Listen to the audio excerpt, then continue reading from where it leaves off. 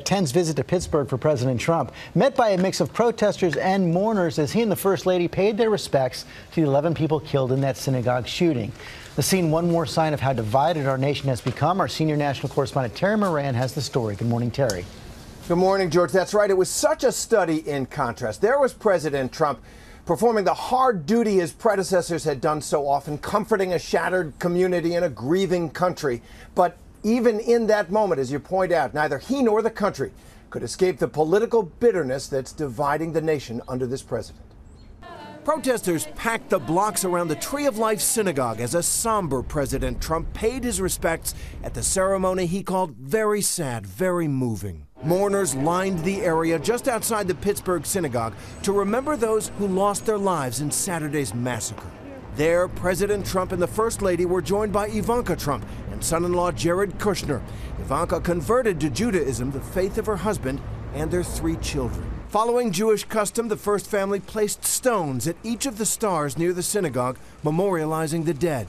Right there with them, Rabbi Jeffrey Myers, who escaped the gunfire that killed 11 that Saturday morning. But throughout the somber memorial, the protests continued, with demonstrators gathered in the neighborhood nearby shouting at the president, saying words matter. You don't belong here! This is our neighborhood!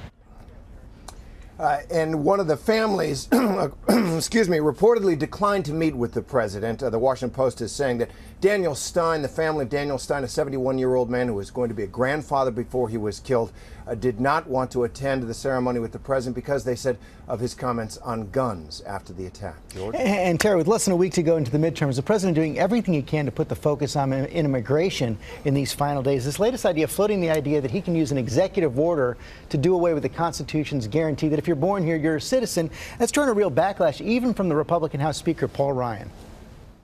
Well, you obviously cannot do that. You cannot end birthright citizenship with an executive order. We didn't like it when Obama tried changing immigration laws via executive action, and I think in this case the 14th Amendment's pretty clear. Yeah, Terry, you've covered the Supreme Court for years. The 14th Amendment is simple and clear.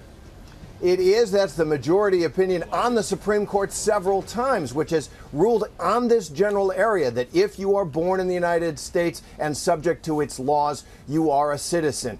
President Trump and a minority of scholars believe that if you're born to a mother here unlawfully, you aren't subject to the laws. But as I said, the Supreme Court's taken a look in this area and found the other way.